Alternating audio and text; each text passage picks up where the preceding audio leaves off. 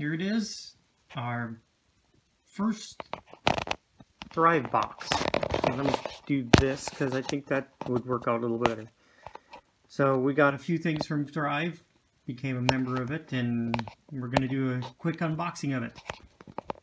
I think it's going to be some good stuff. We've got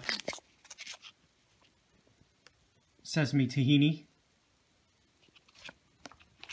We got four cans of coconut milk, and they come wrapped in this nice paper so they don't get dented or anything or open in the stuff here. So I got 4 cans of that, and we're going to use that for making some.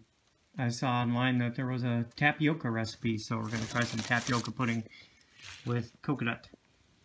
I'm not sure who else uses TVP, but we like using TVP. We're going to make up some chili because it's been cold here, so we're going to have some TVP in our chili. For those of us who can't get the jackfruit or other things like that in the store, here we actually got 4 cans of the coconut milk, and we got some Four Sigmatic mushroom cacao mix. Hopefully that's gonna be good. I like that, like a warm hug from Grandma. And then we got some teriyaki seaweed snacks. We got six in this package, so that'd be good. Got a couple of little packets of different seasonings. This one's a garlic powder, and this one's onion powder. That'll be good. Can always use that stuff. Look, here's the nutritional yeast. This is the best nutritional yeast that I've found for price-wise. Locally here, we can't get it unless we drive 45 minutes or so to a local co-op. And we got some,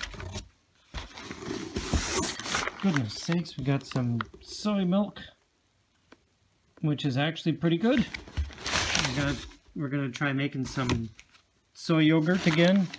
Maybe this time it'll work because there's no other ingredients other than soy, water, and a little bit of salt.